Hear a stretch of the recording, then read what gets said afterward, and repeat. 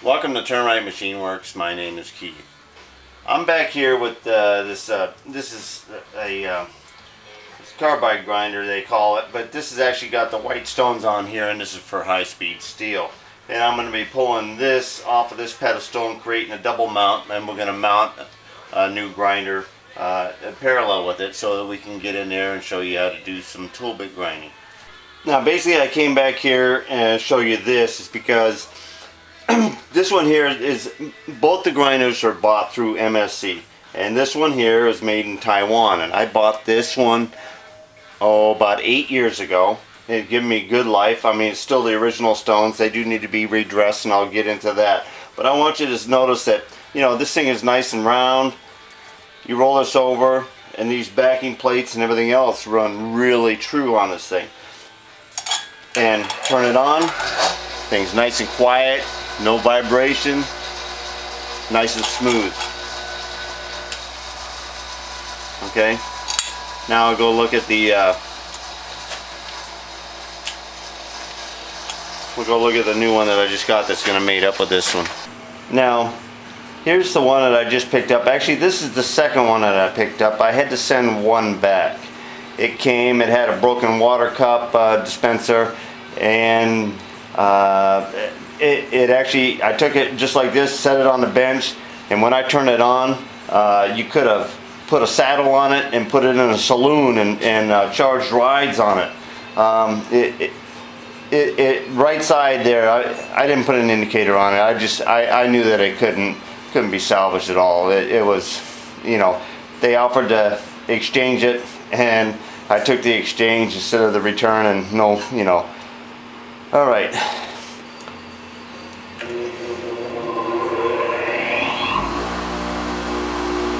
This is not extreme, but it is vibrating all over the place. Alright, so now we got to go ahead and investigate, and we got to take care of that problem. And the reason why I had it up here is I was going to go ahead and pull this wheel off of here, because I bought, these are green carbide stones, by the way, and they're good for roughing carbides.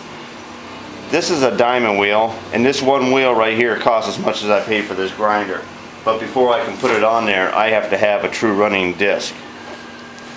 Now both of these are running out a little bit. This one here is not bad, but this one over here is extreme. Okay, she's almost slowed down to a stop there. And you can see how much she's moving back and forth. Give it a little bit more spinning here by hand. She's also she's really well balanced too. Because this, well, I don't know if you can see that on the edge there. That's,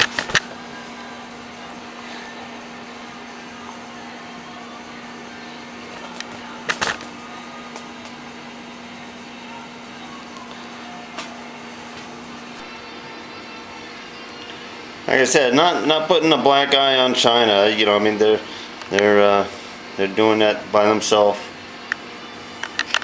Okay, we gotta pull this disc off of here so we can figure what's going on.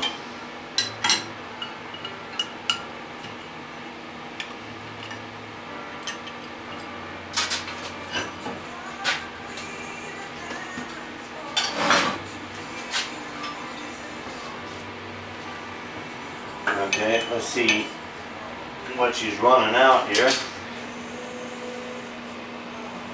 Yeah, like 0 there. 18 and a half, 19 thousandths.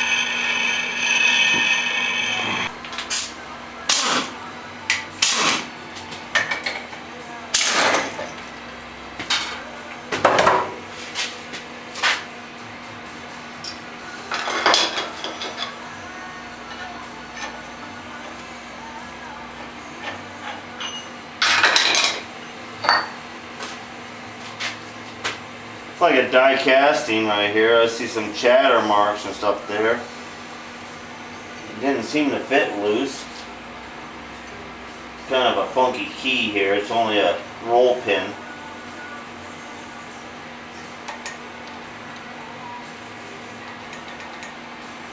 That just goes against a little piece of pipe there. What's up with that?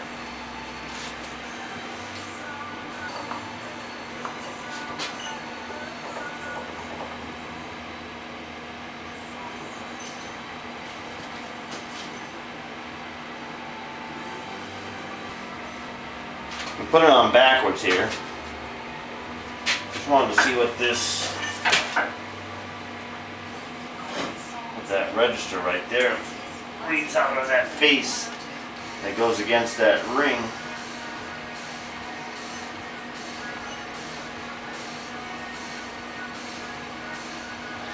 That's reading like 0.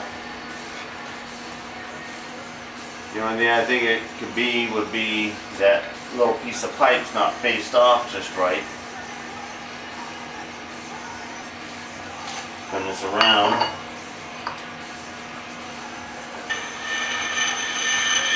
Okay, that's turning within 2 thousandths. It's snug on here, but it's not tightened against that sleeve. So that sleeve, the secondary surface in there, is got to be running off. And when you tighten them together, it's cocking. It's cocking this plate. Because even this rock isn't extreme here. That's like 2, but as soon as I tighten this up,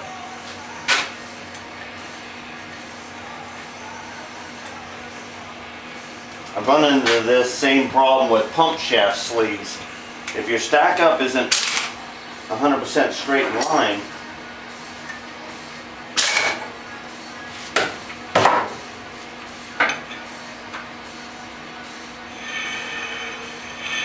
back to the 18, 19. Actually a little bit less, maybe about 15. So somehow I got to get in there and get that sleeve pulled off of there. Okay, we went ahead and I think 10 millimeter. Yep. Alright, we're going to pull off this. That's actually, this is a guard on the upper part, holds the cup, and this holds your tilt table and your water tray and all that. So this is basically just a casting for accessories they get put on after the wheel's mounted.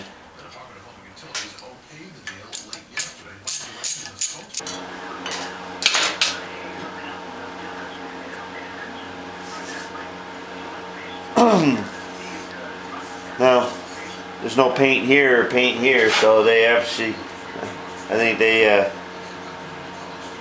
paint it when it's all together here. Alright, but that's never mind there. Now they almost drilled that all the way through. Why don't they drill it so you can remove it easy? You know, eventually you are going to have to replace bearings or whatever, and you got to get this off of here to get the bearings out.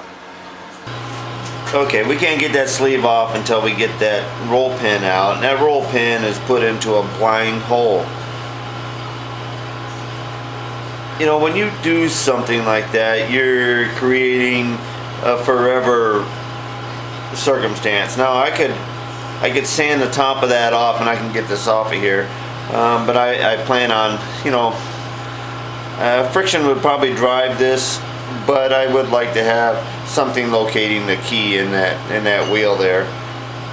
So this is my plan, and it's to take that center bore of that roll pin, and I'm going to go ahead and I'm going to drill through that. And I just happen to have a piece of rod that's just slightly smaller than the 5/32 drill that I'm going to drill in here, and I'm going to put it through the bottom. I'm going to cut a short piece of this. Then I'm going to take some silicone bronze, which will braze the top of this here. This is a heat-treated spring steel roll pin. In my past, I've had good luck with kind of joining it that way. And basically the heat will probably anneal or soften that roll pin as well. Hopefully not make it brittle right at the edge there. We'll be able to lightly tap that roll pin out, and then we can pull that sleeve off of there. So let's see if my plan can work out or not. I'm just freehanding this, and I'm holding the wheel on the other side.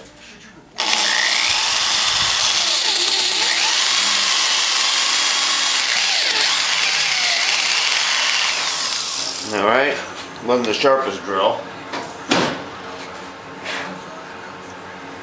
Alright, and our rod kind of goes through there. Alright, we're going to go cut off a length of this rod. Okay,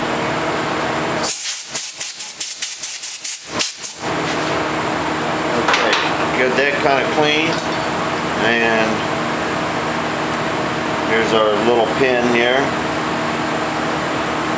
We're just giving it some length there. Alright, now we need to put the ground right on the shaft here.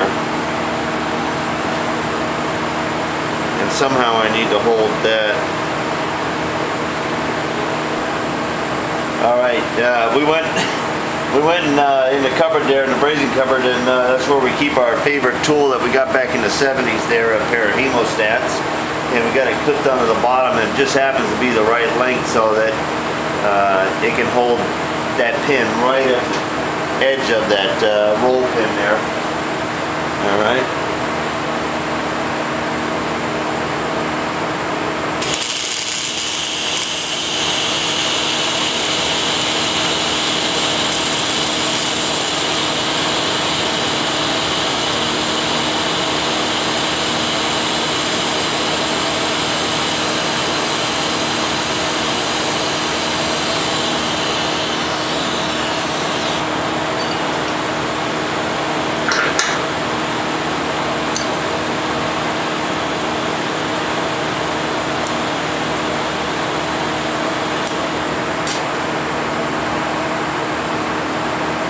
We'll let that cool for just a second there.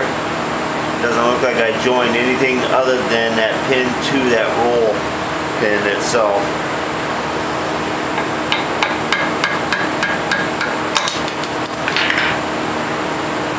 There we are. Now we're going to go ahead and pull the sleeve off. It's not hot. Alright, little chamfer. You know, this doesn't look really good surface. What does that go to? I have to get a flashlight and look to see if I'm actually looking at the bearing face.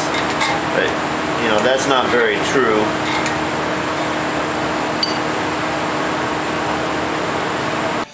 One to two mic here. So let's just find the narrowest point here. So we got 39.5 there, and about 180 from there. We got 144. So if you don't have parallel surfaces on this, when you tighten and put the compression against this piece here, this plate is going to follow this surface right here because that's what you're tightening it up against. Okay, no matter how strong this shaft is, this shaft will also bow and flex to compensate for the tension of this. So the biggest mistake, and the reason why this is running out, is because this sleeve is not parallel from end to end.